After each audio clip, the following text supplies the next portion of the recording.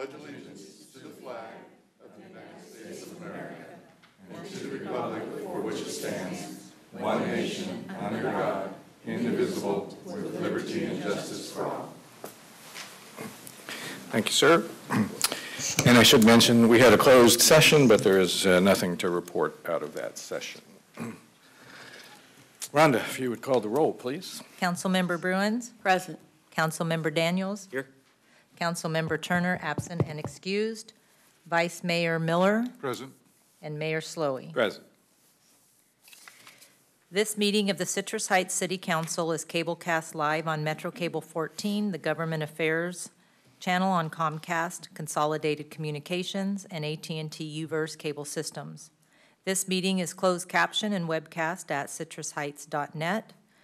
Today's meeting replays Monday, March 27th at 9 a.m. on Channel 14. A DVD copy is available for checkout from any library branch. Thank you. Next item is approval of the agenda.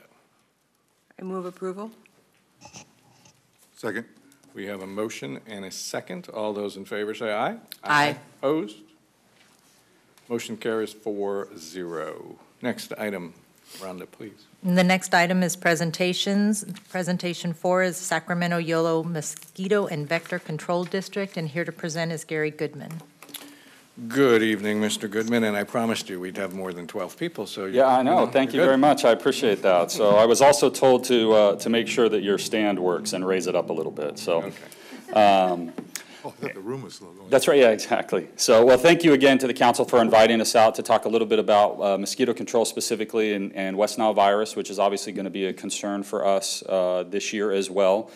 This is kind of our annual touch base to try to give you an idea as to what we're anticipating for this upcoming season. And so, in general, our district is both Sacramento and Yolo County. Our main office is down in Elk Grove. We also have a satellite office in Woodland that covers operations for Yolo County.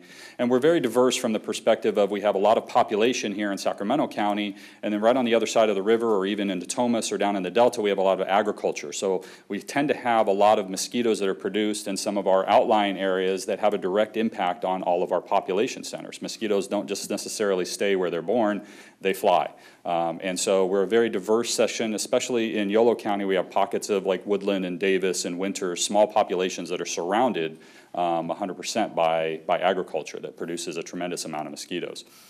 So some mosquito habitats for us are very easy to spot. When you look out on the causeway now, you see all the flooding. When you go out into any agricultural area, you'll see a lot of lowlands and a lot of water based on the recent rains that we've had. And so a lot of sites are very easy for us to see. Wetlands, rice fields, irrigation ditches, those types of things are very easy for us to spot. And obviously we're anticipating a very busy year this year with the amount of rain that we've had so far in the last couple of months. The harder things for us to find are the backyard sources, the green swimming pools, small buckets, toys, those types of things. And especially with the amount of rain that we've had over the past couple of months, a lot of those things that are in people's backyards have now filled up with water. And that's not something that they're necessarily going around on a regular basis and dumping out, especially in the springtime when they don't anticipate to see a whole lot of mosquito activity. So one of the messages that we always have in trying to incorporate the public is to try to make sure that they're going around their yard once a week, especially after the rains that we just recently had. You're going to have these containers that you may have forgotten about in your yard that are going to fill up with water. And it really only takes about a week or so for the mosquitoes to find that, and then another week or so for those mosquitoes to emerge as adults. And so we want to make sure that we're soliciting the public's help and being able to try to help find some of these more cryptic or difficult sources for us to find, because we can't really see in people's backyards. Can't see through the fence, can't see on the other side of the house. And so this is a big issue for us. So our program really encompasses what we call kind of 6 levels of mosquito control or integrated mosquito management. The first is public education, public information. We have a very aggressive advertising program. We do television and radio, print. We try to get news stories to make sure that the media is covering our events, and of course social media aspects of just trying to get the message out. We do a lot of neighborhood associations. We have a school program and go to a lot of events. In fact, that we'll be planning on coming to your 20th anniversary event in June to make sure that we're getting the information out for the people that need it so that they know how not to breed mosquitoes in their own property, and then of course protecting themselves from getting mosquito bites, and specifically West Nile virus. Then we go into our surveillance program, which essentially is we set traps throughout the district district, pick them up on a daily and weekly basis, and count those traps to see what type of abundance that we're having in any particular area. Is the population rising? Is it declining? And of course, we're testing those mosquitoes specifically for West Nile virus. And then if we have virus activity, then we're mobilizing our troops into that particular area to try to contain it in as small an area as possible. Then we have our biological control program. Our district down in Elk Grove has 23 ponds dedicated towards breeding mosquito fish. Very small fish, look like guppies, and do an excellent job of taking care of mosquito larvae. So we plant these fish in places like rice fields or wetlands, but even backyard swimming pools, bird baths, whatever area that they might be effective in, we'll put those fish in, and that's a free of charge service. So we want to make sure that we're going out to those areas. We plant about 4,000 pounds of fish per year. We're probably the largest mosquito fish breeding facility in the country. And so we're very proud of that program, but we want to make sure that the public is aware of that program as well. Then we go into physical control, and we have some heavy equipment at our facility, a backhoe and dump truck, and we try to work with landowners, specific wetland owners, farmers, U.S. Fish and Wildlife Service, California Department of Wildlife, Fish and Wildlife, in making sure that they're managing their property appropriately to reduce mosquito breeding on that. So that's another service that we provide. And then, of course, we get into our control program, which is our technicians go out into a particular area. We have one assigned here into the Citrus Heights area. They're here every single day, and they're looking for and treating mosquito breeding sources as they find them. And when we do get adult mosquito control, so our traps start to go higher, we start to get virus activity in a particular area, then we'll implement our adult mosquito control program, which includes ground rigs, backpacks, ATVs, trucks, and then of course even airplane, which we have had a history of doing in this particular area in response directly to West Nile virus. So a little bit, I've been talking about West Nile, but there are other diseases that mosquitoes carry. West Nile is the most prevalent mosquito-borne disease that we have here in the United States, but we've also in the U.S. have had outbreaks of, not here in California, but in dengue fever, chikungunya, obviously Zika is in the news, and then of course at this time of year is dog heartworm. Next month actually is Dog Heartworm Awareness Month, and so in the springtime, you get a species of mosquitoes that can transmit dog heartworm, and we want to make sure that people are aware that it's not just necessarily human diseases that mosquitoes can transmit, but dog heartworm is a big one, and especially at this time of the year, the beginning of springtime. So as a general history of West Nile virus activity in California over the past few years, you can see it first was reported in the United States in 1999 in New York City, and then within 4 years steadily made its way across the country. And in 2004 was really centered down in Southern California, but here in Northern California, 2005 was the big issue for us, so the most number of cases. That's where we had 880 cases. And then you can see the numbers kind of decline quite a bit. And then the last couple of years, actually 2014, 2015, a big resurgence of human cases. We attribute that a lot to the drought, which is a little bit counterintuitive. You would think, well, if you have less water, you'll have less mosquitoes. And that may be true, but because West Nile is a bird disease, it's vectored by mosquitoes. So wherever you did have water in those drought years, you had the congregation of both birds and mosquitoes in the same place. And what happened, it tended to amplify the virus activity that we saw, which is why we saw the high number of human cases over the last couple of years. Last year, we had better rains or a little bit better drought situation, especially early on in the season, and our numbers tended to drop down. So we're hoping that possibly while we may have more mosquito breeding sources this year with the amount of water, we may actually have less virus activity, which would be a good thing for us. But one thing I do want to mention on the number of cases is these numbers conceivably could be seen as small, but these are only the reported number of cases. So West Nile virus is a disease that tends to get underreported because if you experience symptoms, you may not ever go to the doctor, your doctor may not ever diagnose it, and so you have about anywhere from 30 to 70 cases more that go unreported for all of the reported cases. And so you're really talking about tens of thousands of people that are afflicted just in California on an annual basis. So I wanted to give just an overview, a little bit of what we saw last year in terms of West Nile virus in the area, specifically within Citrus Heights, your boundary there. The triangles are West Nile virus positive bird locations that we saw, and then the circles are positive mosquito samples. So actually within Citrus Heights we did very well, but you could see the surrounding area quite a bit more of virus activity associated with that. So what are we anticipating for 2017? Obviously, everybody's asking about the rains and what is that going to do for us? Well, yeah, it's expanded the amount of breeding sources that we've seen. So we see a lot of these agricultural sources. We're active now. We are starting to see now, as the weather started to warm up here at the end of March, we're starting to see a little bit more of mosquito breeding activity. Luckily, at this moment in time, virus activity tends not to amplify until we get into really warmer months, May, June, and July. And so hopefully we're getting a good handle on this early on, and will help be able to suppress some of those West Nile virus activity numbers moving forward. I did want to mention briefly, we have, and I think I mentioned this last year as well, we have some invasive mosquito species that are starting to make their way into California. Specifically, the Asian tiger mosquito and the yellow fever mosquito are starting to get populations established, specifically down in Southern California, but even as close to us as Fresno and Madera, which is a very similar climate to what we have here in Sacramento. And so this is a concern because these particular species of mosquitoes transmit dengue, chikungunya, and Zika virus, which has been in the news recently. And we want to make sure that we're doing appropriate enough surveillance to be able to look for these species and then eradicate them if at all possible. So we've been doing ongoing surveillance for these for the last 4 years. We've yet to detect it within our boundaries. It doesn't mean that they're not here, but this is a concern because conceivably this could lead to local transmission of some of these diseases. So I just wanted to touch base a little bit on Zika just because it's in the news so much over the past couple of years. Again, first detected in Uganda in 1947. Similarly, West Nile virus was detected in Uganda in 1937, 10 years prior to that. Transmitted by those two species of mosquitoes specifically, and we've had local cases in California and in Sacramento County specifically of Zika. Typically, they're people that have traveled to a Zika endemic area, gotten bitten by a mosquito, and then came back here and then started to exhibit symptoms.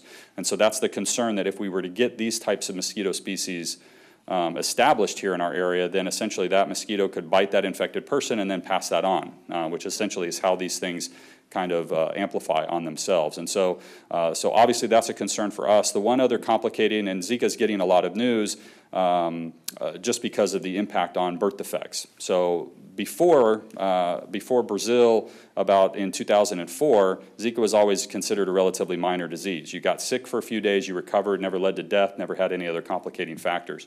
Now that they've made this link to the birth defect issue, is it starting to get a little bit more news and making a significant issue for us. And so again, we've had cases in California, we've had cases here in Sacramento County, and we want people to be aware of what their general risks are. So what do we ask the public to do? So we try to follow what we call 7 Ds, the district 7 Ds. Obviously, drain any standing water on your property. If you can go around to your yard once a week, make sure that anything that's holding water just gets dumped out. If dawn and dusk are times to avoid being outdoors, that's when mosquitoes tend to be most active, and that's when they're looking to try to bite. So if you can avoid being avoid being outdoors during that time, that would be ideal. If you do have to be outside, dress in long pants and long sleeves. I know sometimes that's tough in the middle of summer in Sacramento with 105-degree days. But if you can't do that, then defend yourself with a repellent. So we buy repellent by the pallet. We buy a ton of it. We make it available for anyone who wants to use it. All they have to do is contact us. So if you have some public events that you're dealing with, just give us a call. We'll be more than happy to drop it off or make arrangements for pickup. We want it to be used out in the field. So we see it very similarly almost to sunscreen. You know, 20 years ago, people weren't quite using sunscreen. Then you started to get the risks associated with skin cancer, and now it's a little bit more part of people's routine. We want people to get to that point with repellent as well. The other D, doors and screens should be in good working condition. So I know a lot of times I like to open up our windows in the evening time, let the Delta breeze come through to cool the house off. Mosquitoes are very small, and essentially they're picking up the carbon dioxide that you exhale, or when I'm snoring, I guess, they pick that up. So you want to make sure your doors and screens are in good working order so the mosquitoes can't find you. And even just those little small holes need to be patched up. And then the last D is what we have is district personnel. If you're being bothered by mosquitoes, if you see mosquitoes, if you have questions about that, if you know of a neighbor that has a bad pool or just see standing water, call us. Typically we come out that day. We have a mobilization crew that can actually come out that afternoon or at the very latest the next day. So we want to make sure that the earlier that we can try to tackle the problem, the better off it will be for all of us long term. So again, calling the district personnel. So you can get more information on our website at fightthebite.net, and then our phone number 1-800-429-1022. And with that, does the Council have any questions? Well, thank you, Mr. Goodman, for the presentation. I can say, well, I know all of us up here know a person here in Citrus Heights who got West Nile virus, and the thing that was amazing to me was how it, not only affected this person, but the recovery time was quite long. In Absolutely. fact, I'm not 100% sure she's quite done with the process, but it's out there. It doesn't discriminate, and appreciate your presentation. Yeah. Folks, any comments or questions for Mr. Goodwin? At the risk of coming down with these symptoms, what are the symptoms? The symptoms of West Nile are similar to the flu, and so that's where people tend to mistake mistake it with the flu in and of itself, and that's where it tends to somewhat get kind of minimized from that perspective. And so it's nausea, it's headache, joint pain. It's that worst part of the flu.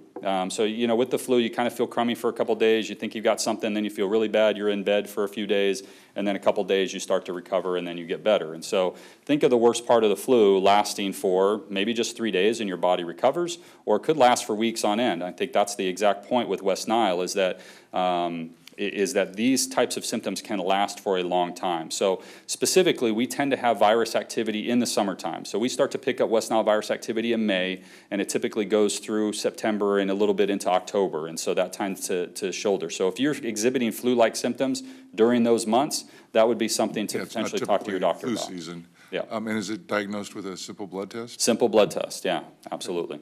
Thank you. Question, does the medical community routinely test for this now? I mean, they didn't in the beginning, and that's why, cases got so bad, I think. It tends to get, and as I mentioned, it tends to get underreported because there is no vaccine or antiviral or anything else that somebody can take that will essentially knock out the symptoms. So it tends to be supportive care. So I don't want to say that the doctors, they're looking for what are the solutions and not necessarily what is the cause. So how can I do symptomatic care to try to make you feel better? And so if you were to come in saying, boy, this flu seems to be lasting long for a couple weeks, what's going on? They may then start to think, well, it's July, yeah, maybe that's a bigger concern, let's do the test.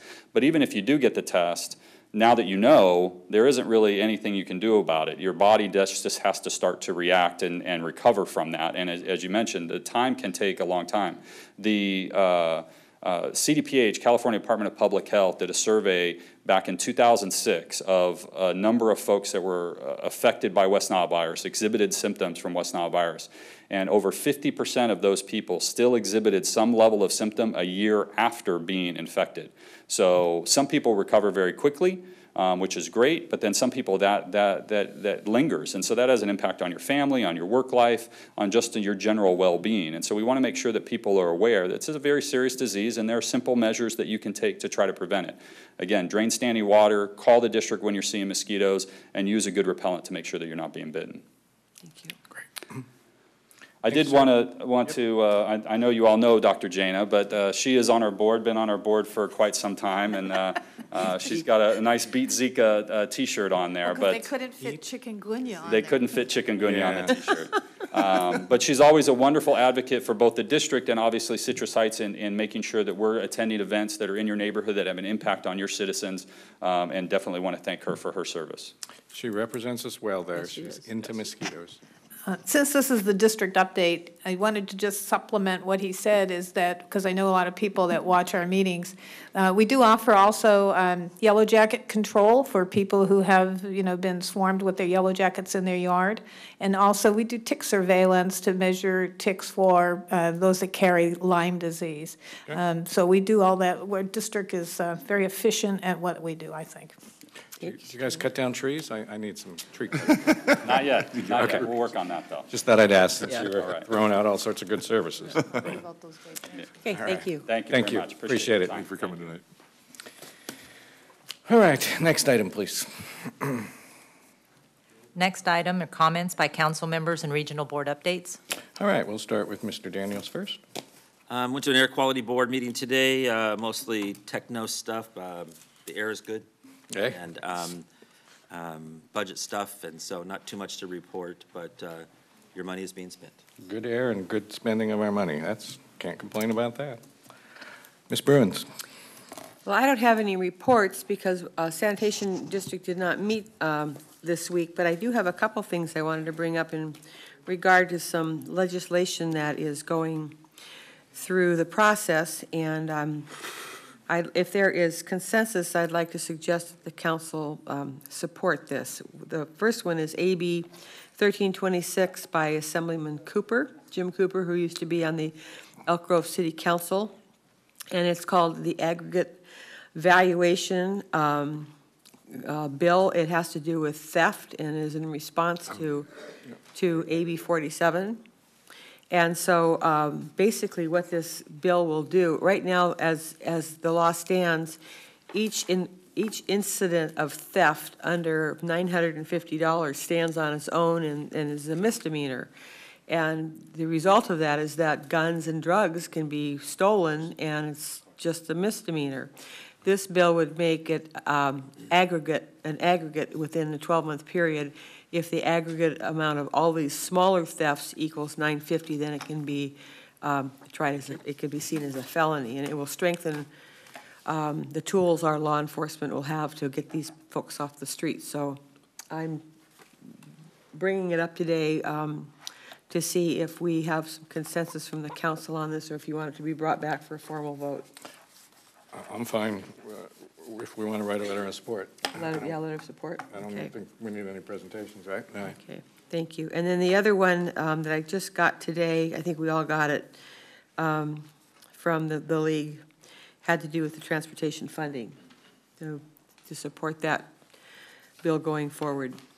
If there are any thoughts on that, I'm trying to pull it up as I talk. SB1?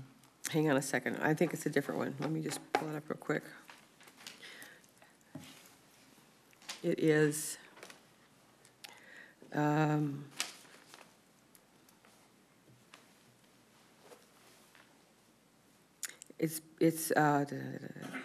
the transportation, basically it's the final package. They're not citing a particular, SB1 and AB1. Yeah, those SB1 and AB1 for transportation funding. And the way it's written, that there could be substantial funding coming down to the city level, and we could use that to maintain our roads and make our transportation system more travel-worthy. So any thoughts on that one? My thought is I've heard so many different versions of it, I'd actually have to see what the Want to final. wait and see? Okay. Only because I know a lot of it is, we're raising taxes, et cetera, and I need to see what the final is. Okay. Is that? Yeah, I'm with you on that then. Okay. So my main concern was on AB 1326. Thank you for that. And I have nothing further to report at this time. Okay. And I didn't mean to, gentlemen on the transportation, please feel free to speak up. No, I'm with you on that one. Okay. All right, Mr. Miller? Pretty easy schedule. A week ago, Monday, March 13th, we had a regional transit meeting. Of note was the approval and authorization of the general manager to execute a MOU regarding the governance of the Regional Connect card transit system and the ability to use the same card. It's, I don't know how many years it's been trying to get this thing rolled out, and I think we've done the beta testing and all that, and so I think it's close to being actually issued for the public's use, and that'll allow you to go between Yolo and Sacramento, El Dorado Transit. I forget all the different transit agencies, but there's about 7 that this will work with. And I'm also in the process of scheduling over this month and the next 2 months a presentation of regional transit's strategic vision with each of our neighborhood associations. So we'll be making the rounds. And that's all I have to report. Okay, only one board meeting, SACOG. The big item on the agenda actually kind of fell apart at the last minute. It was going to be on bike share. Bike share in itself, I think, is a good thing. It doesn't necessarily work for Citrus Heights, but when you look at like downtown Sacramento, West Sacramento, Davis, a lot of bike riders, a lot of places you can ride to, and essentially it is bikes strategically placed around the city at locking hubs. You can pull them up on your phone, find a bike, go pay for, by the hour. There is some seed money that SACOG was going to put up, all set to vote, and a new player came in completely out of the blue. 3 days earlier had offered SACOG was looking at spending $3 million to seed 900 bikes. This company offered 800 bikes in one city, no cost, no annual cost. They would take care of everything, and all they needed was an overlying agreement with the city so that if somebody parked the bike in the wrong spot and, say, locked it to a fire hydrant as opposed to properly, the city wouldn't be rushing out there to impound it, to keep the company's costs lower. So I still think there's going to be bike share throughout the region. It might look a little different. So rather than vote to spend money on bikes, but another company is offering just the same amount roughly for free, they decided after 2 years to take a step back and let West Sacramento deal a little further with this company. So they're a new company, so there's a few issues there, but be interesting. I think one way or the other, bike share will come to many parts of the region. Most of us attended the Citrus Heights Marching Band Spaghetti Fee. That was a good event, a good fundraiser for them, so thanks to everybody who came.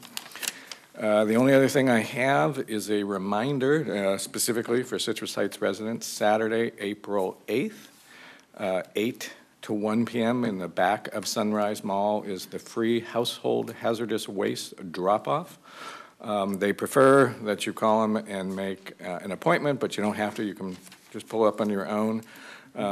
If you'd like to call, it's 1-800-CLEANUP. But again, it's being sponsored by Sunrise Mall and Republic Services. There also is a farmer's market that day, and they're going to do a free composting workshop. So good stuff if you're into vermiculture and traditional composting. I believe one of my fellow council members won a vermiculture composting kit in the past, so she's into worms. Was. Did they all die? Did you kill all the worms? Oh, man. So I'm just going to give you a quick overview of acceptable materials and unacceptable, and then we'll be done. So household chemicals and cleaners, auto fluids, except motor oil, acids, pesticides, gasoline, paints and solvents, vehicle batteries, and fluorescent lamps and tubes. They will not accept ammunition, explosives, pharmaceuticals, radioactive material, or used motor oil, which all makes sense. But again, April 8th, Citrus Heights residents, 8 a.m. to 1 p.m. You don't have to have an appointment, but it'll go quicker if you do. That's 1-800-CLEANUP. That's it. Next item, please. Next item is public comment. Under Government Code Section 54954.3, members of the audience may address the council on any item of interest to the public and within the council's purview, or on any agenda item before or during the council's consideration of the item. If you wish to address the council during the meeting, please fill out a speaker identification sheet and give it to the city clerk. When you are called upon to speak, step forward to the podium and state your name for the record. Normally, speakers are limited to 5 minutes each, with 30 minutes being allowed for all comments. Any public comments beyond the initial 30 minutes may be heard at the conclusion of the agenda, and the mayor has the discretion to lengthen or shorten the allotted times. Thank you, Rhonda. So we have 5 speaker sheets. I'll call them in the order that I got them. You'll have 5 minutes. If you don't need 5 minutes, feel free not to take it. But first one, Dawn Fairbrother, followed by Margaret Kafka. Welcome, Dawn. Good evening, Mayor Slowey, Vice Mayor Miller, council members. My name is Dawn Fairbrother, and I live on Cobalt Way in Citrus Heights. I am going to read you a letter that I have written, and you'll have to forgive me. Public speaking is not my forte.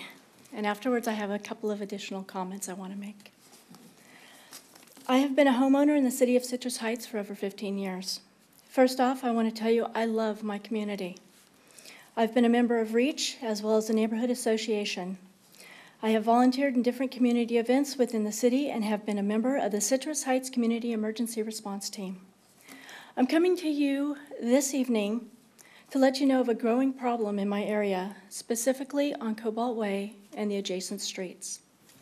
Since I have lived here, I have personally had my house broken into twice. My boyfriend's car has been broken into once. My neighbor to the right has had his truck broken into 3 times. My neighbor to the left has had his house broken into. 4 houses down from me, they've had 2 motorcycles taken.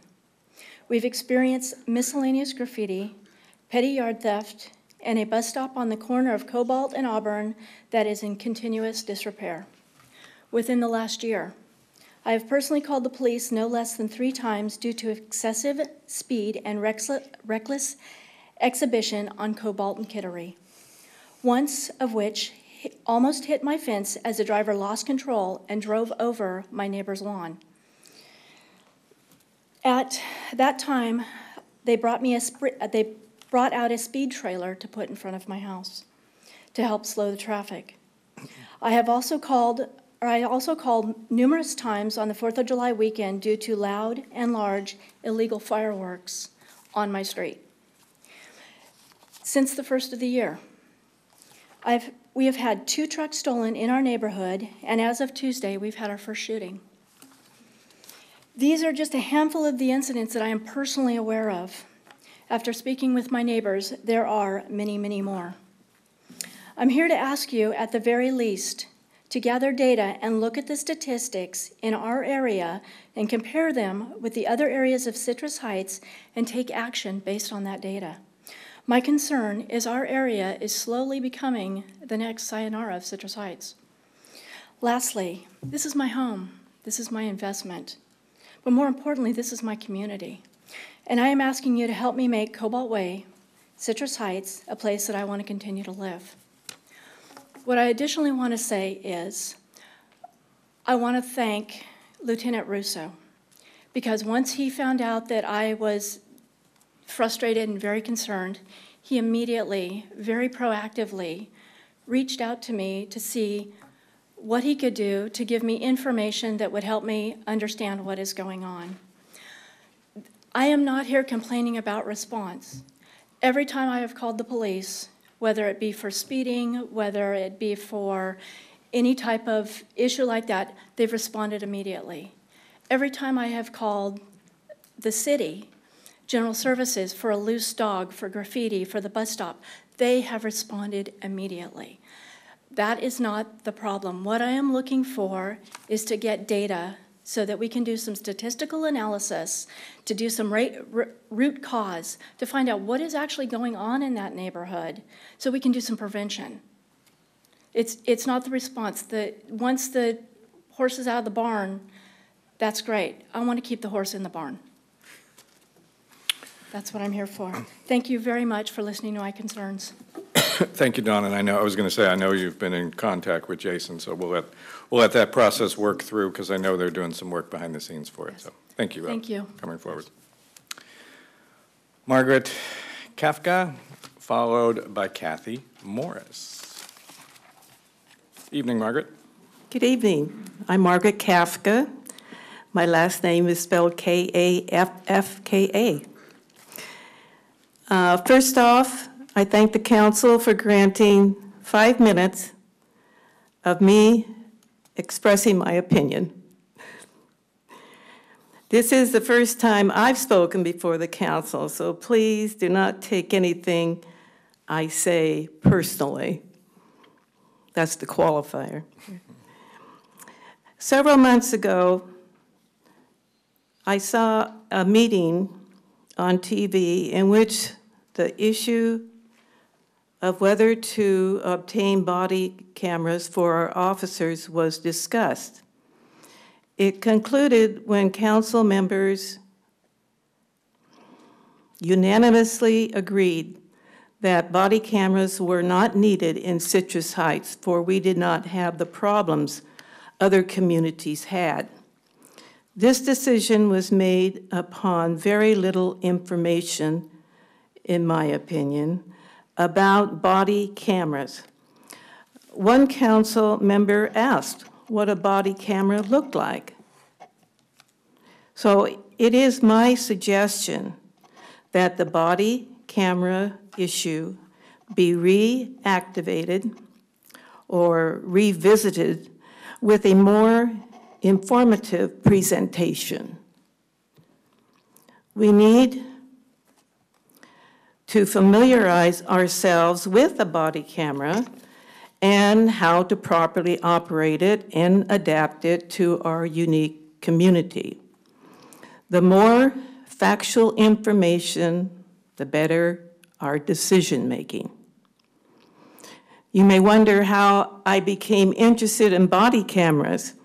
A few weeks after the council discussions, I was informed that a Citrus Heights officer shot and killed a resident in the line of duty, and the department was in need of a witness.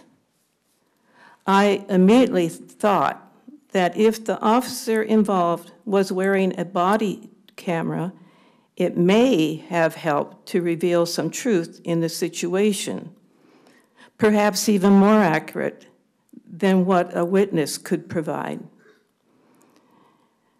Then the $2 million lawsuit followed, and then the article in the Sacramento Bee. Police in Sacramento suburb of Citrus Heights have the highest fatal shooting rate in California. I say enough is enough.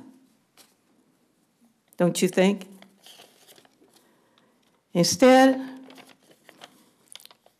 of paying off lawsuits, we could be spending that taxpayer money on officer training, equipment, an entire host of improvements. I would like to know if anything has been done in this area, because I don't attend the meetings all the time, and I would like to be updated. Thank you very much. Thank you, ma'am. The short answer is no. Fully trust our police officers. At this time, we're not talking about body cameras. I won't comment on the Bee article because they're obviously trying to sell papers versus, quote, necessarily the correct facts. But the short answer is no, we're not continuing to look at body cameras at this time. Thank you. You're welcome. Kathy Morris, followed by David Warren. And Mr. Warren, you didn't put down if it was an agenda item or just, okay, so we'll call you now. Hi, I'm Kathy Morris, and I live obviously in Citrus Heights. I have the fortune, good or bad, I'm not sure, of being the lowest house in my neighborhood. So that means whenever there's a big storm and the drains clog up, guess who gets flooded? In the front yard. If I forget to sandbag, it's in my garage, and if I happen not to be home, it's in my house. Okay. I also have the good fortune to have a wonderful creek running in my backyard, which obviously means if there's a good flood, I get a grand pond in the backyard. I'm here to commend the city of Citrus Heights for the excellent job you did and are still doing on this past storm. The trucks were out on the streets keeping the drains clear. I didn't even get a chance to get out there with my rake to clean the drains because they were clear. The creeks were running so that you kept with GSA or whoever it is, kept the clogs from happening, so the creeks kept running, so I barely even flooded. And so I'm not the only one. Most of the time, when we flood and all those things happen, we have someone to blame. Well, there's no one to blame because you did an excellent job. Thank you. Thank you. Thank you. And we will make sure that our General Services Department passes that along to their staff. And again, you know, I would think all the council echo that as well. We haven't, typically when there's really bad storms, we'll hear about some issues, but haven't heard of any this year, so that's great. So thank you. Mr. Warren, and followed by Arthur. You didn't put your name on it, Arthur, but we'll call you anyways. Do I get a full 5? Yeah? Sorry. My name is David Warren. There are 2 issues I wish to address. I had originally only come to address one, but since it was brought up this evening, I hope the City Council will reconsider and not support Cooley AB 1326. Although there is a criminal problem all through the state, the consequence of AB 1326 is to transfer the authority from the State of California and the Department of Corrections for the early release of felons to a 3-judge federal panel. The state prison system at this time is closing in on 137% of design capacity that the federal courts have allowed the state to have. When that number is exceeded, the 3-judge federal panel will decide who is to be released from prison instead of the Board of Parole hearings and the state of California. Yes, there is an issue. Proposition 57 passed in order to make sure that only the people of the state of California made that decision. Mr. Cooley's bill does not improve the problem, it aggravates the problem. Granted, misdemeanors are a continuing problem, but to create an overcrowding situation in our state prison system exacerbates the criminal activity in our community, because the longest serving, or possibly the most dangerous, will be released unbeknownst to our community, because the people who will be doing the releasing will be picking them by number, not by criminal commitment. Second, I would like to reinforce the earlier comments about body cameras. I think my strong belief, and I've addressed this to the police chief, is that our police department should not be tried by press. My experience with the police department is such that it has been very interesting, and in most instances, I have had no problems whatsoever. It's a few disagreements, but that's to be expected. But the purpose of the body cameras is not for civil actions. It's not to defend the city. It's for the protection of police officers. The statistics show that police officers who are wearing body cameras de-escalate tense situations, because the person that knows they're on candid camera tends to not be as excited when the officer points out everything you're saying is being recorded. We have a deputy sheriff who was shot and killed in South County. To this day, his murder has not been solved. If there had been a camera on that officer, the perpetrator would have been recorded, and that person would have been brought to justice. Now, I spent 30 years defending people accused of murder. My view of the criminal system is to guarantee not the civil rights of the accused, but for everyone else. So there's a standard by which no one kicks in your door, just like the Judge Dredd comics said, I know you did it, you're tried, and now I'm going to execute sentence. It is very difficult for police officers on the street to make split-second decisions, and to have other people play Monday morning quarterback a year later, 6 months later. A recording will guarantee that police officers are protected. When I first started practicing law, I started in San Diego County, and I recall when the Bubba-type deputy sheriff stopped every young man with long hair or an afro, or someone driving a VW bus, and that was the probable cause. Our police officers now are well educated, they're very effective, and they're among the best. But it is the accusations that will be made against them which will deteriorate their standing in the community. We should not be reactive to a situation, because there will come a time, unfortunately, where there will be an incident where it will be in dispute whether or not the officer acted correctly. If we are proactive, we will protect the reputation of all police officers in this community. And that's my goal, is to make sure they remain respected.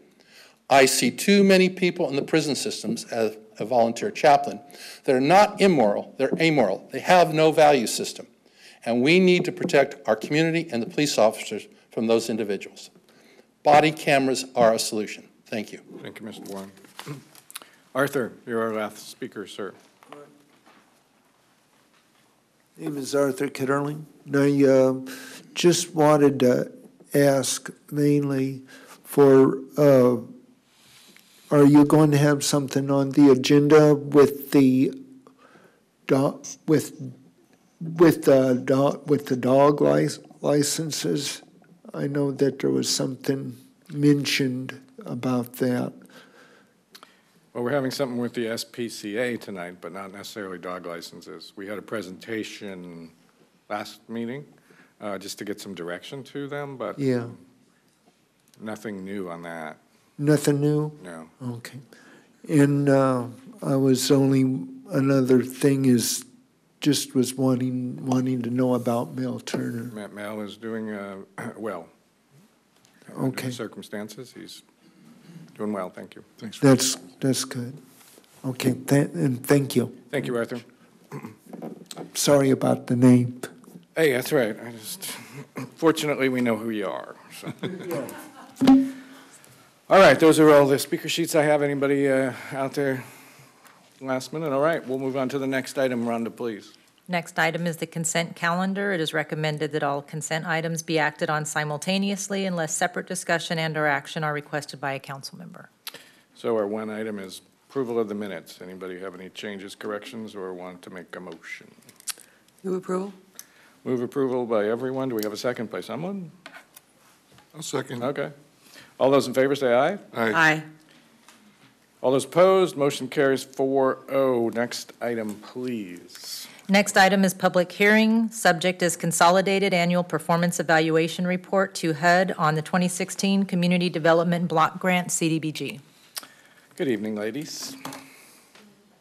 Good evening, Mayor, council members. Nicole Piva, Housing and Grants Program Technician, and Catherine Cooley, Development Specialist with the Community and Economic Development Department. We're here tonight to present an annual report. The report in front of you is called the CAPER. It's a Consolidated Annual Performance Evaluation Report. It'll describe our goals and our objectives, how we spent our funds in 2016. The majority of our funds come from HUD, a community development block program, which are called our CDBG funds. In 2016, we received a little under $600,000, and with those funds, we served over 8,000 people that received public service programs. 99% of those that were served were low income, and over 900 people served were considered to have a special need. HUD considers someone with a special need to either be a senior, disabled, a female head of household, or a family of 5 or more persons. Our CDBG funds, some of them go towards our public service programs. In 2016, we provided funding to these nonprofits. A variety of services were provided, after-school programs, senior meals, housing counseling. We have a juvenile diversion education program. The column on the right is the number of persons each one of these nonprofits served during the 2016 year. You'll see that Sunrise Christian Food Ministry served over 7,000 people. This was a great organization to work with. They were a first-time CDBG awardee in 2016. They're an emergency food closet. They served over 7,000 low-income Citrus Heights residents. They are all volunteers. Nobody is paid. And those volunteers go out daily to our local churches, our organizations, some local businesses, and they collect donations, food donations, and they come back to the site and organize everything and distribute those that are in need of food. Here's kind of a collage of pictures of the inside of what Sunrise Christian Food Ministry looks like. They are located off of San Juan, just behind the Lutheran Advent Church, and they provide service 5 days a week. It's a great organization. They served a lot of people. With our CDBG funds, we also completed a citywide accessibility improvement project. 10 locations throughout the city received improvements. I have a few photographs of some accessibility that was done on Gumwood and Picnic. Another accessibility ramp on Sandalwood and Baymore. And then we had some sidewalk improvements on Parish Way. So with that, we would like to recommend council hear public comment and to direct staff to file this report with HUD. The only comment I have on the report is, can you go back to the numbers for everybody? And again, all these organizations do great things. I question, and again, not the organization at all, but when I look at, the amount of money we gave or spent, in particular, Sunrise Christian Food Ministry, it was probably 20-ish thousand or so. Is that 7,450 total what they served? Because what I would like to know, you know, when I look at Meals on Wheels, for example, I know those are specific Citrus Heights residents that they've delivered to. And I'm kind of guessing, and maybe I'm wrong, but the number reported by Sunrise Christian Food Ministry is what they've done through that agency as a whole. And I would kind of, you know, in other words, for the amount of money we gave them, is that a, you know, 10% or 20% number of their overall budget? And that, to me, is a more realistic figure of, you know, in other words, the money that we're providing them, what is it serving? They do a great job, but I'm probably guessing that our 20,000 did not serve 7,450 people. That was probably what the organization served.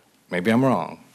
I mean, if so, they're doing a great job with our money. Everybody else is not. So, see what I'm saying? It's just We actually double-checked on this figure. When we first got the report, we said, "Are you sure?" And they said, yes. It's a combination of factors. Those are Citrus Heights residents.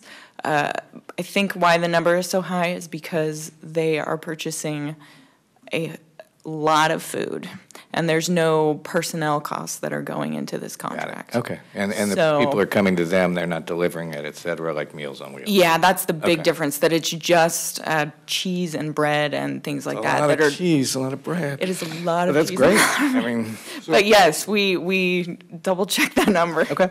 It is true. You don't, it said numbers served. I mean, we don't stop at 338 meals for the seniors. I mean, that's how many times a week? Times 338.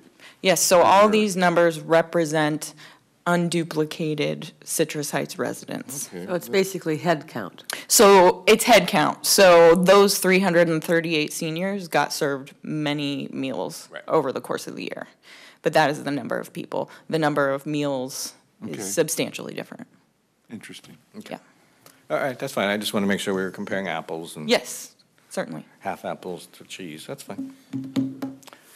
All right, so this is a public hearing.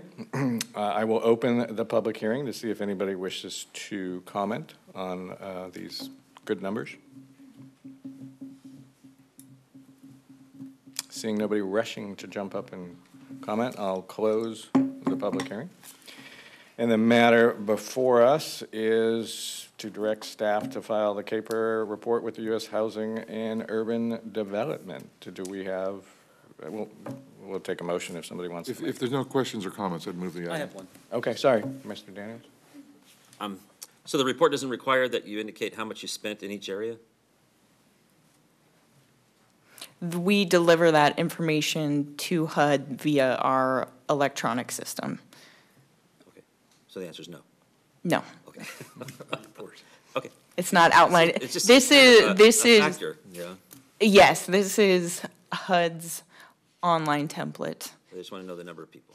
They just want to know the number of people, and then they get delivered the numbers through the system. Yeah, we deliver the numbers when we allocate it in the beginning, right? Yes. When we vote on it every year. Okay. Yeah. So, pleasure of the council.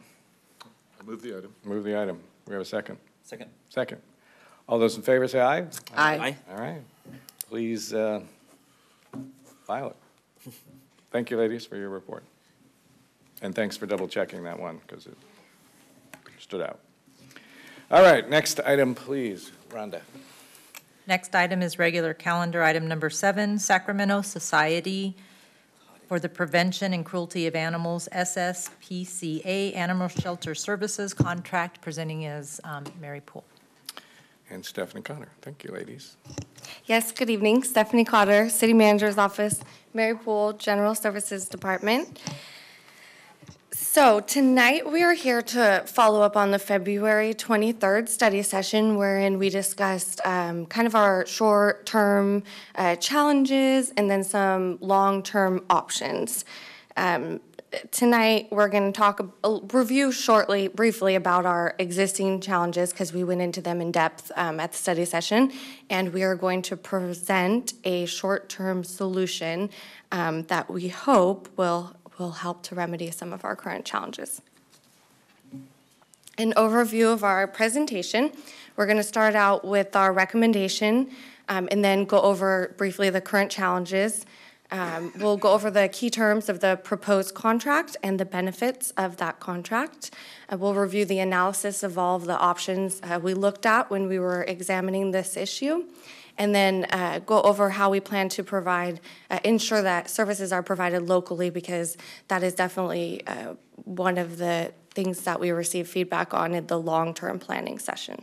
And we will wrap up with any questions. The staff recommendation tonight, after conducting a comprehensive analysis of the options, again, this is related to short-term solutions to alleviate our ongoing contract challenges. We currently contract with Sacramento County for animal shelter services, and here we're requesting that we terminate that existing agreement, and we're requesting that you adopt a resolution to authorize the city manager to enter into a contract with Sacramento SPCA or SSPCA for animal shelter services effective July 1st, 2017.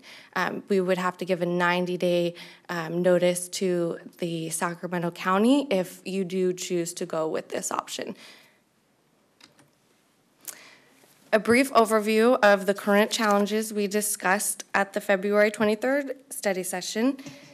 Despite continued efforts over the year to collaboratively work with Sacramento County, we still have operational significant challenges, both on the costs, that's the most significant costs, and operational inefficiencies, among many other challenges that we have been experiencing and have not had any resolution to fix them.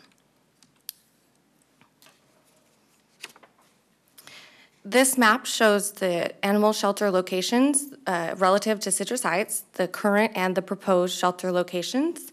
So the Citrus Heights is up at the top, and the Bradshaw shelter is the next one down, the next box kind of in the middle. That is the Sacramento County shelter that we currently contract with, and it's located on Bradshaw Road in Sacramento. It's about 12.8 miles or 25 minutes from Citrus Heights. And then kind of to the bottom left is the Sacramento SPCA shelter, and that is our proposed contract. That is where the shelter would be located on Florin Perkins Road in Sacramento, 18.1 miles from Citrus Heights and approximately 10 minutes further from our current shelter, so about 35 minutes to get there. This is a snapshot of the key terms included in the proposed contract with the Sacramento SPCA. This contract is structured as a 3-year term with 3 options for 1-year extensions. The contract is split into 2 main categories: the base annual contract cost and then the additional expenses. For year 1, the base annual contract cost is $100,000 for the year, up to 500 animals. The additional expenses include software at $500 a month. Contract fees are about $210 a year. For every additional animal over 500 animals, we would be charged $210 per animal over the 500. Humane cases and protective custody, those are when the animals have to remain in the shelter for long periods of time because of some sort of an investigation, and we would be charged $25 a day for the humane cases and $20 a day per animal for the protective custody cases. Year 2, our base cost would be $93,600, and our maximum animals would be 450. If we go over that 450, they charge us $220 per animal. So the same categories of additional expenses, but the cost of the additional expenses do go up a little bit each year.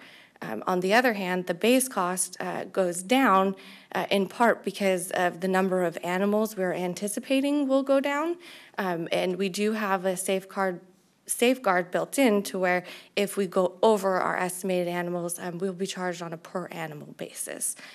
But we are hoping through our ongoing diversion efforts, we will continue the trend of reducing the number of animals that go to the shelter each year. Among the benefits of the proposed contract with Sacramento SPCA are is cost stabilization is a big one. There's a transparent fee structure. It's outlined in the contract, and we can anticipate to the best of our ability what the costs will be. The additional expenses, as you saw, really depends on how many animals we get per year. It's hard to know for sure, but at least we have a fee structure that we can use our data to estimate and project out into the future what the costs will be from year to year. In addition, we will receive increased revenue returns, less fees waived, so more revenue coming back to offset the costs, help offset the costs of providing these services. With the current contract, the animal services officers will have less intake requirements that they will have to undergo once they drop the animals off at the shelter, which will reduce the amount of time that they're there, which will increase the amount of time that they're in the city providing customer services. Residents will also have access to spay, neuter, and vaccination clinics. And the Sacramento SPCA shelter has a managed intake philosophy, which means that they try to control intake in order to prevent overpopulation of the shelter, so that when people come in, they don't get turned away after coming to the shelter. As I said, we did look at a number of options for short-term solutions. These are all contract options. The first column here is the Sacramento SPCA, which we just went over. These costs are for year one of the agreement because, as you saw, they do change slightly from year to year. So for year one of the Sacramento SPCA contract, the base annual contract cost for 567 animals, and we used that number because we wanted to compare animals to animals, if you will, and so we wanted to make sure all these options we use the same number of animals. So that's where we got the 567. So for Sacramento SPCA, the base annual cost would be $114,000, $114.70, and this is up to 500 animals. Any animal over 500, we would pay $200 per additional animal. And then below are the additional expenses.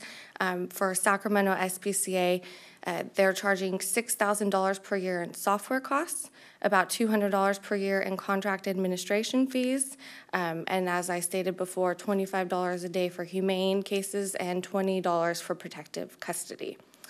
Under the Sacramento County, so this is our existing contract, but this is their proposal.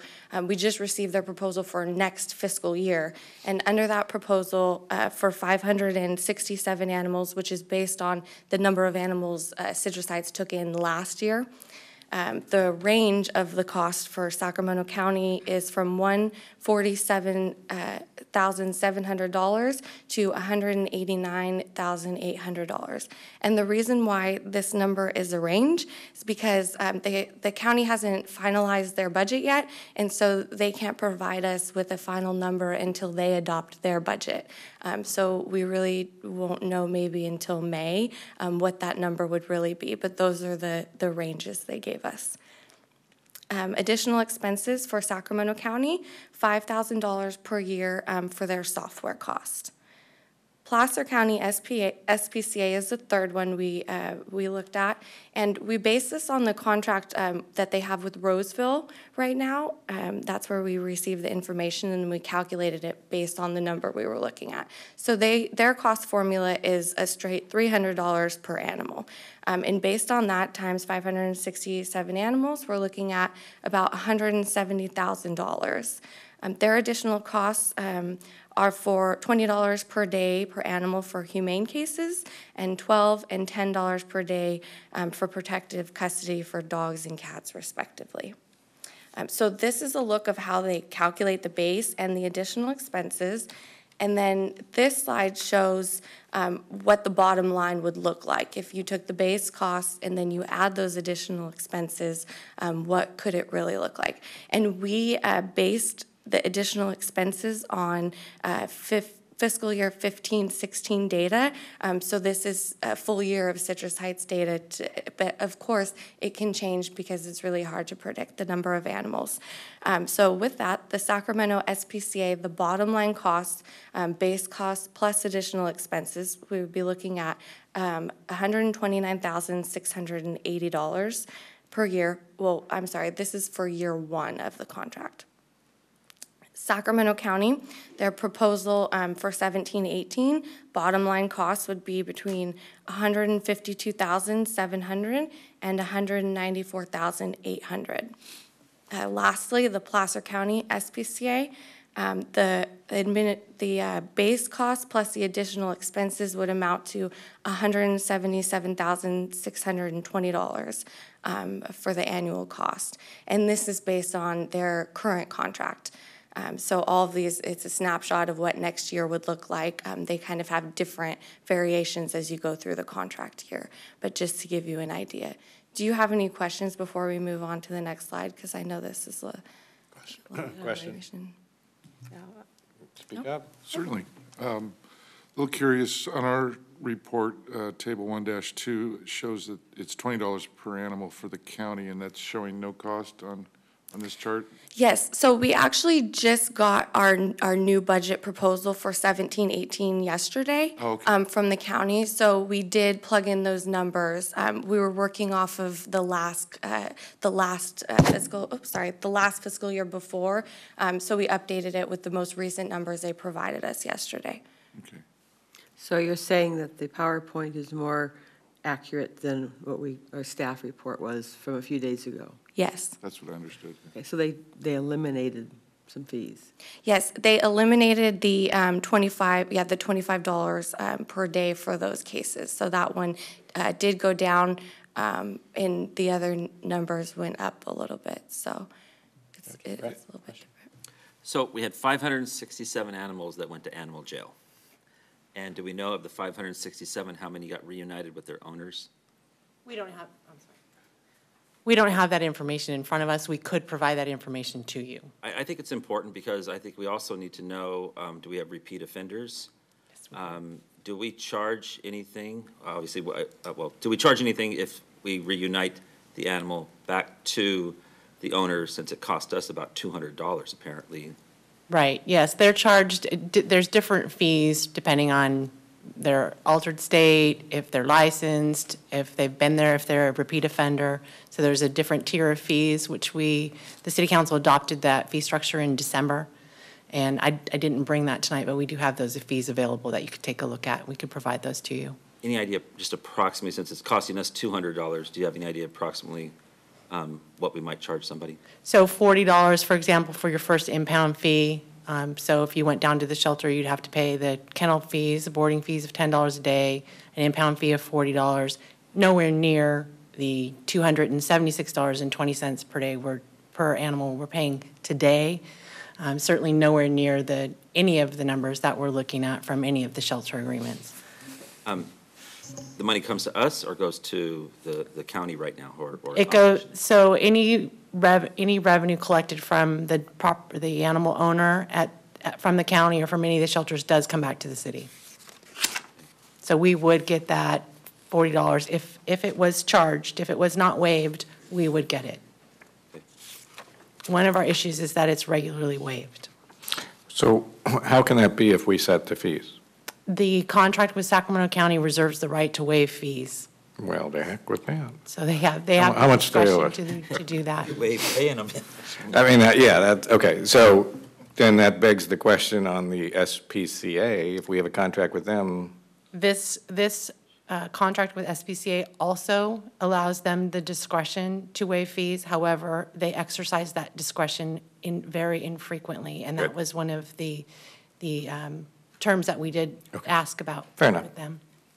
So 500 animals, $20, we're going to see? Very little. Very little, right. Our goal is not to have them go to the shelter. As we talked about in the study session, we're really looking to find other ways to reunite pets with their owners without going to the shelter. This is not the best way from staff perspective or the community perspective or council direction to spend these dollars. And as we're looking for those ways, are we tied into a 3-year contract though? This would be tied into a 3-year contract with SPCA, but there is an option to terminate, just as we're proposing with county. It's 180 days with the SPCA. With county, it's 90 days. Okay, thank you. So, just a couple things. Go ahead. So with the SPCA, we have a base contract cost of $100,000 even if they only pick up one dog. Correct. So even if we only took one dog to SPCA, it would be $100,000. We really tried to set the terms with the SPCA based on what we thought we would bring there. We have been steadily declining in numbers, going to the shelter from over 1,000 to 567 last year. So we set the number at 500, believing that we will continue to bring that number down. But as we get better and better at returning animals to owners, there's still some number that is going to be stray, is going to be more difficult, that we haven't yet managed. And so we want to be safe. We figure there's going to be at least 500 that goes in. And you can see in the years that follow, we ratchet that down. Right. And because we think, again, we're going to continue to be saving those funds and putting that money locally to return animals, identify them, licensing, microchipping, getting them back to their owners without going to the shelter. That's our last resort. Right. So I appreciate that, and I know that that is our goal. Is there an opportunity, if we had a sudden, let's just say this year, our animals count decreased dramatically, and it looked like it was going to continue to go down, is there any opportunity to renegotiate this so that we're not paying $100,000 for 200 animals, let's say? Because that brings the cost per animal up to $500 per animal. Right. There's not, in the current agreement, there isn't a clause that says if some, something extraordinary happened and we didn't meet that target by a significant number, that we can renegotiate. It is something we could certainly discuss with them and see in the interest of justice. We could include that. Okay, and I know we have some long-term goals to come up with a permanent solution, maybe partial ownership and all of that. So, but those long-term goals aren't going to even begin until after this 3-year contract, as far as implementing them. Right, so that's actually the next slide kind of talks about, for example, Placer County SPCA. That's kind of the natural thought, that would we partner with them? We haven't had formal discussions with Placer County SPCA, but what we do know is that there would be a requirement for some type of capital investment, which, based on the number of animals that we're currently dealing with, would be in the order of 15 to 20% of the cost of their shelter, which is running between $2 and $2.5 million for the first phase. So we are looking at Placer County SPCA as a potential option in the future when we have identified some type of funding that could contribute to that buy-in, which was talked about at the study session, because that is one of the options that we talked about exploring further. I guess I'm curious about the potential Citrus Heights share being 600 to 800 animals when we're actually working to reduce the number of animals. Well, that's another reason. We're again trying to work apples to apples, animals to animals. That's kind of the number we've been running. And so just to be on the conservative side, if we have the same amount of animals that we're handling, plus with proximity, folks are going to be more likely to go to that shelter. So that number, there could be some fluctuation there that actually increases the number of animals that residents take there versus what might be going into the other shelters. So we're just trying to be conservative and look at what the potential cost could be and not have any surprises. But with this 3-year contract, that does allow us to really get our arms around what is a more realistic number, and we would expect to see it go down when the time comes to actually start those negotiation discussions with Placer, if that is a direction you direct us to go. Okay, thank you. Additional questions? How would that phase 1 be paid over time? Well, we're 3 Or or is- 4 years out. We have no idea. No, I mean, is it a lump sum that they'd be expecting of the 15 to 20%, or? So we haven't had formal discussions, but it sounded like there would be a range of options that we could look at as long as the funds were contributed. Under Roseville's contract with the SPCA, they paid 68, because they have a 68% ownership, so they paid 68% of the costs that they had incurred up to when they decided to come in, and then they pay 60% of the costs on an ongoing basis. So as billed, they pay 68%, and then they have a cap of 7.6 million. So if the 68% ends up going over 7.6 million, they don't pay anything over. But if it's under, they reimburse them. It was a lump sum they had to pay. A lump sum for the costs they've already incurred, and then ongoing as they incur additional costs. So this shelter is under construction. Right. So that's how that all happened. So, and then likely by the time we were ready, their phase 2 would be under discussion, if not further along than that. So that needs to also be part of our evaluation going forward, and that we would come back to you and present those details.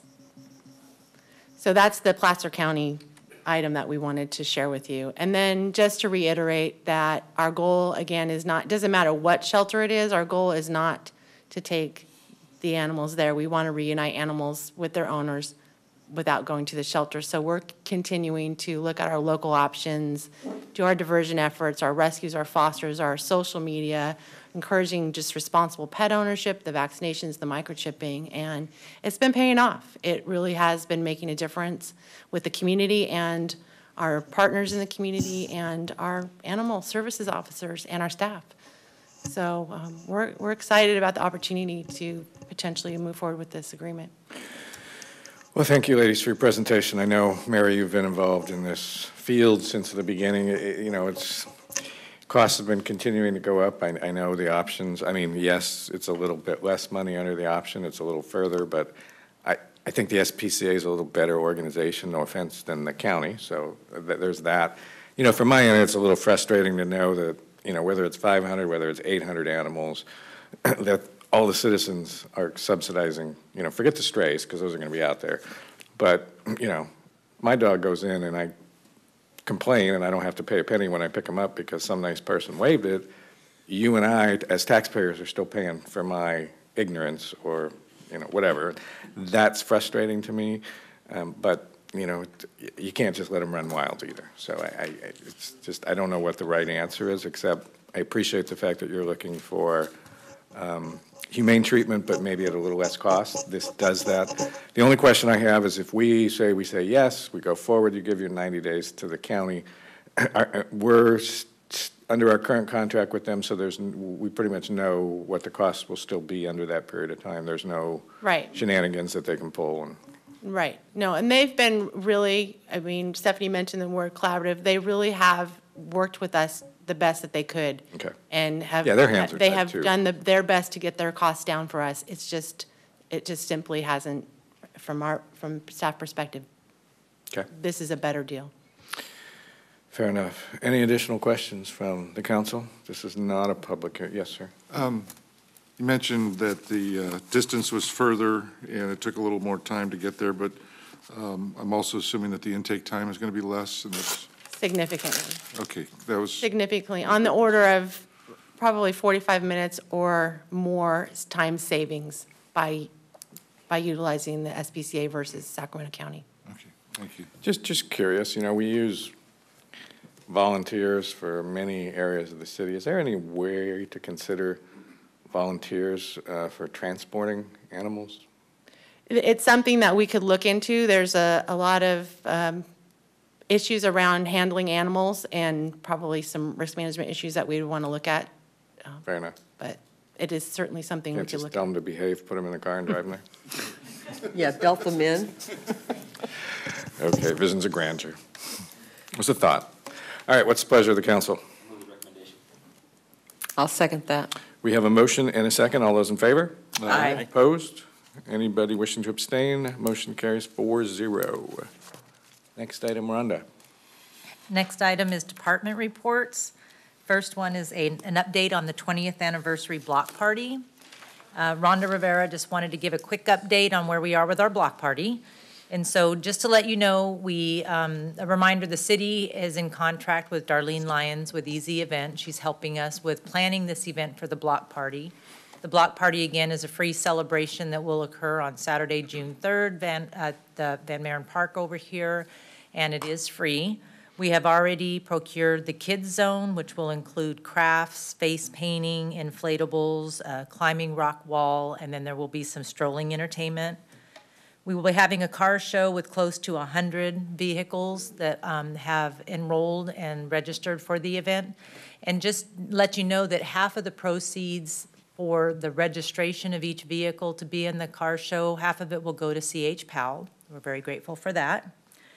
We will have several commercial vendors, several food court vendors.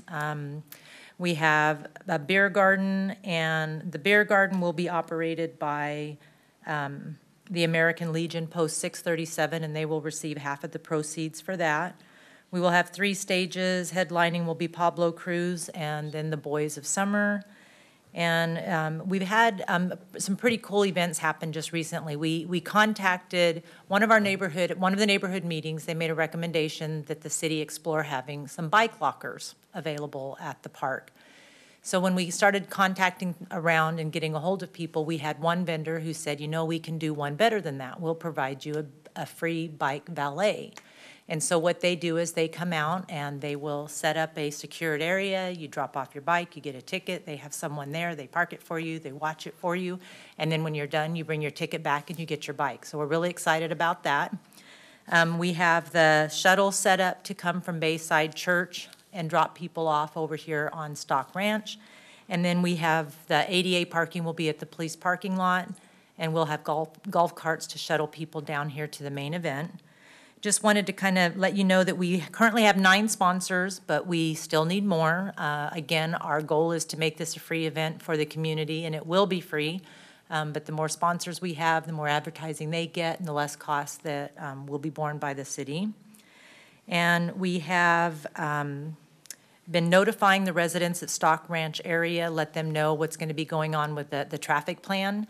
We've sent out a flyer already from our General Services Department, and the day of the event, because the roads will be closed down, we will have people within the residential community will be provided with 2 parking passes per household, and the only way that they can get back into their neighborhood is if they have that residential path. What we're trying to do is to keep the vehicle flow and parking, street parking out of the neighborhoods because we're trying to impact the neighbors as little as possible. We've done one outreach. We will be doing some more, and then again, we will be doing the passes.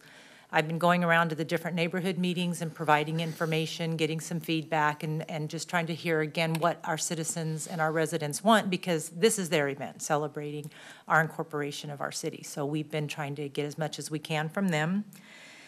And just to let you know some of our needs, we still need more sponsors. As I said, we need volunteers for the day of the event.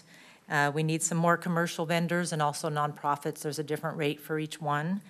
And if you would like more information or to fill out a volunteer, sponsor, or vendor form, you can visit citrusheightsblockparty.net or contact Darlene Lyons at easyevents.net. Her number 916-726-7404.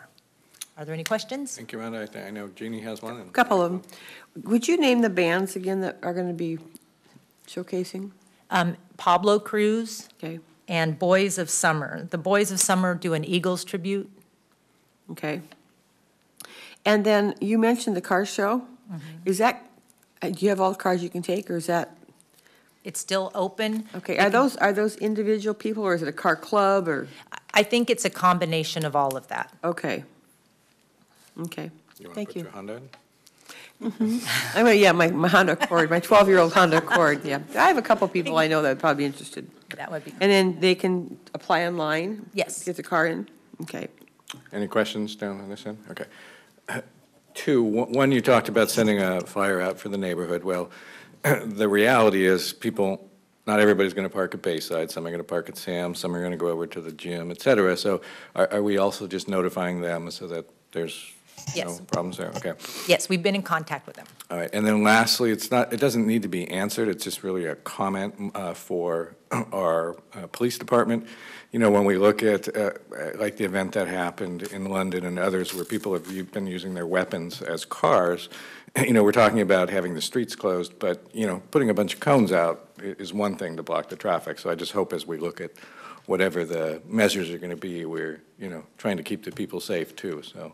Yeah, and that, just to follow up on that, I know for the people that live there, we're going to have one path of ingress and egress. Is that going to have a patrolman there to check their passes, so?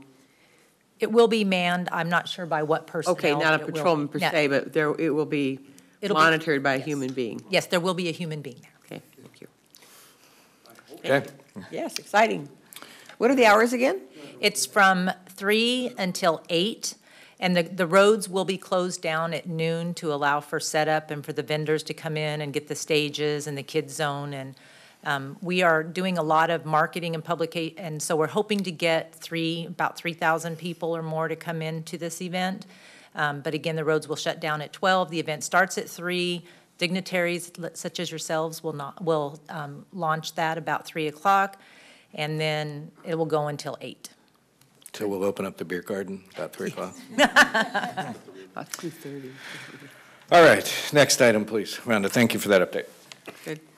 Next item is also a department report, update from the Citrus Heights Police Department on potential impacts of 2016 public safety propositions. Welcome, Chief Lawrence. I'm hoping, is it queued up? Oh, I see it here, never mind.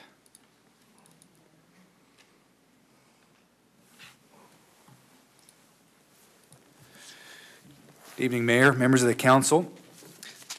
Proud to present to you the 2016 propositions and laws impacting public safety in Citrus Heights. You probably recall in 2016 in October during our strategic planning session for the city under enhanced public safety, one of the goals was for the police chief to report to city council on potential impacts of public safety propositions that passed in November of 2016 election. So this report tonight is intended to satisfy that goal. Before I talk about the propositions, though, one of the things I wanted to add to this report was, through the California Police Chiefs Association, just a very high-level overview of some of the other things we pay attention to legislatively at the state capitol, not just propositions, but some other things that would potentially impact public safety, with the idea of giving you the confidence of knowing the types of things we pay attention to that could be potential impacts to our community that we would then therefore bring to your attention for your consideration. The California Police Chiefs Association, for example, in 2015-16 legislative season tracked 234 bills through the state capitol, and in legislative season 16-17, we tracked 325 bills pertaining to public safety. Now, as a point of reference, this chart here shows the Assembly and Senate totals for the first year, 15-16, were 2,772, that first column. The second column were the bills tracked by the Police Chiefs Association, about 234 bills. The second year, which was FY 16-17, there was 2,331 bills pushed through the state capitol.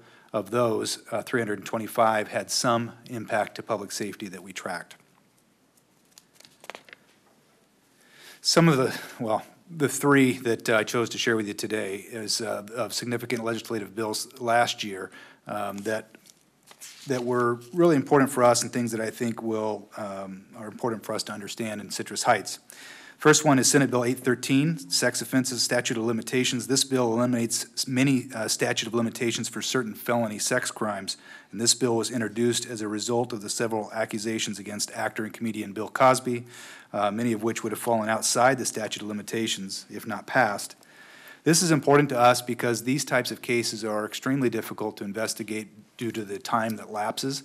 But if there's a statute of limitations, it makes it impossible to prosecute. So this will help us with that effort. So Chief, does that mean it's extending the statute? Is that what that is? Removing them. So removing, okay. There is no Got it. statute of limitations. Assembly Bill 1785. This has to do to clarify that it is against the law to hold and operate a cell phone while driving. A ruling in 2014 found that California's original law only applied to texting it didn't apply to smartphone devices or certain applications like mapping applications. So this bill clarified that by specifying that it applies to individuals holding and operating their phones. So this will help us in the enforcement of traffic and distracted driving accidents. Assembly Bill 2298 is a little bit more complicated, and without getting into it too much, this is just changing the way we do business with regards to tracking criminal gangs. We use databases for that, criminal intelligence databases, specifically CalGangs. And throughout the state now, this has mandated that all of those who are put into this database determined to be gang members, validated gang members, have to be reported to the Department of Justice. Those individuals now have a process by which they can apply through the courts to get off of that system. What's happened, though, is that it's become administratively challenging and expensive for those agencies that did hold the databases. So some of them are opting out of that process because of the cost. So we're still working through this one. I'm not sure how that's going to end up, but it's certainly been a challenge.